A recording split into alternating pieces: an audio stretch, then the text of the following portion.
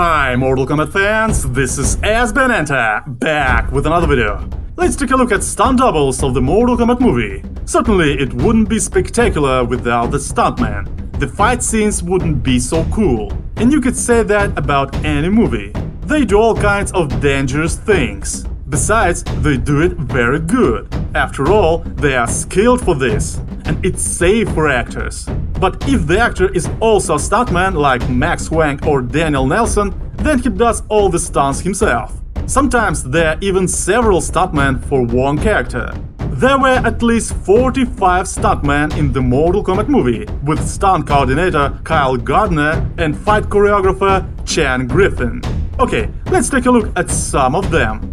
Zia Kelly as Sonya Blade, Makken as Mileena, Luke Rinna as Scorpion, Garreth Hadfield as Cole Young, Chea as Sub-Zero, Thaison Tran as Liu Kang, with Daniel Nelson as Kabal. And these are Lin Kuei assassins in the opening scene, with Hanzo Hasashi on the left. And one more thing, just take a look at this shot in the fight scene where Mileena jumps on Sonya. Look at this. You can see the mount and the rope on the stuntman's back. That's not good. Probably the editors didn't see it. Well, it happens sometimes.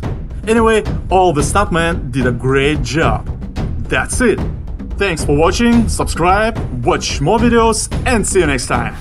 Bye!